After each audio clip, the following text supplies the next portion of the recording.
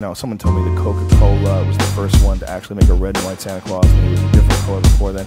But that's not really true. There's evidence of red and white Santas from a long time ago.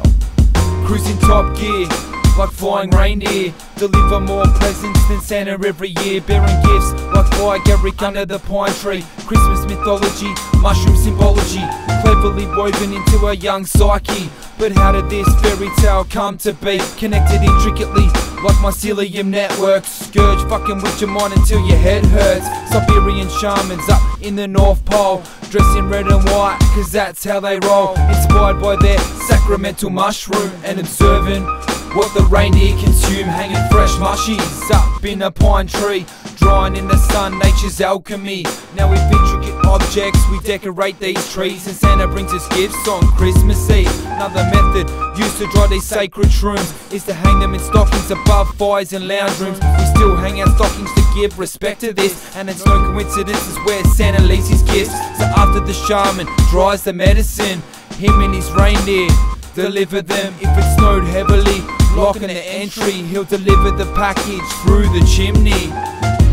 The mushroom is literally the Son of God.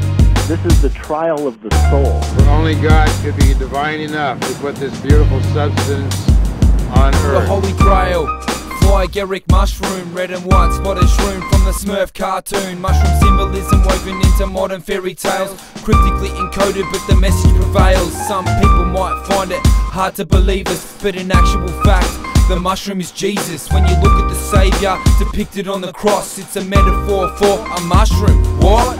More than just a trip inside of your mind, a direct connection to the divine, a chance for rebirth from what evolved state of being. Create a new dream, rewrite the theme. The Messiah is a mushroom metaphor cryptically woven. Most modern day preachers miss the omen. If you read between the lines of what the priest at mass said, it ain't about a loaf of bread and a bottle of red. Decorations on your tree, your nan's crockery, mushroom symbology encrypted metaphorically. Christmas cards with Agaric depictions. A team of elves help complete the missions. Santa's psychedelic visions driving the sleigh with flying reindeer leading the way.